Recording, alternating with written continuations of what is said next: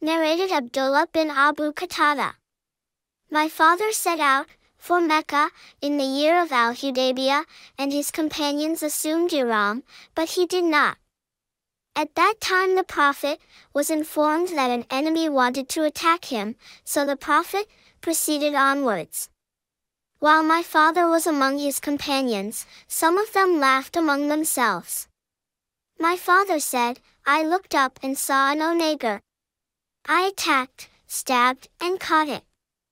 I then sought my companions' help, but they refused to help me. Later, we all ate its meat. We were afraid that we might be left behind, separated from the Prophet, so I went in search of the Prophet, and made my horse to run at a galloping speed at times and let it go slow at an ordinary speed at other times till I met a man from the tribe of Bani Ghifar at midnight.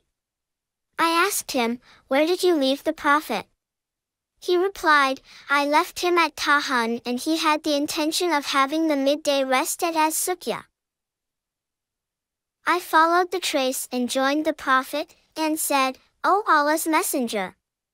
Your people, companions, send you their compliments, and ask for Allah's blessings upon you.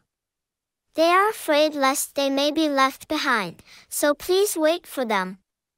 I added, O Allah's Messenger! I hunted an onager and some of its meat is with me. The Prophet told the people to eat it, though all of them were in the state of Ihram.